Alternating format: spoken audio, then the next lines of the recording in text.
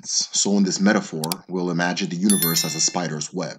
Each spiritual element it takes to make the universe is like a string radiating outwards from a spider's web. At the center of the spider's web is Obi-Chukwu, the home of the great Chi.